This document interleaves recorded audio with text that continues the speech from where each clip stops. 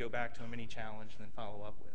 But again, this is a very traditional model, but it's worth being reflective about as we sit and think about new ways to support this kind of endeavor.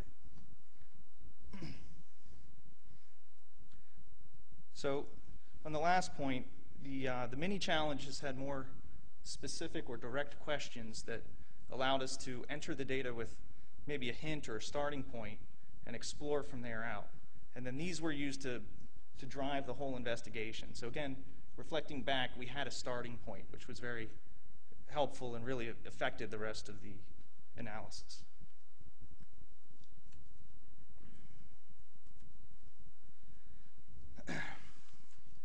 Slide's a little busy, but bear with me.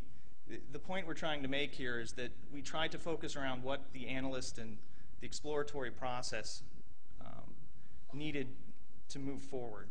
So you see here that the particular improvised visualizations were key, and the analyst could enter those to explore specific data sets.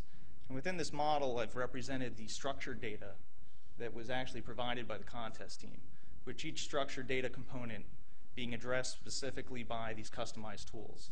So this contrasts with maybe a more generalized approach where you would aim to have a single tool for all cases. Having said that, it was the improvised back end that gave us the flexibility to dynamically create these custom tools quickly and also to modify them. So we weren't necessarily tied to specific widgets or specific visualization components. I think it would be better said that we could utilize the atomic visualization elements that have been developed over time and then toss them into these customized tools. We see here also that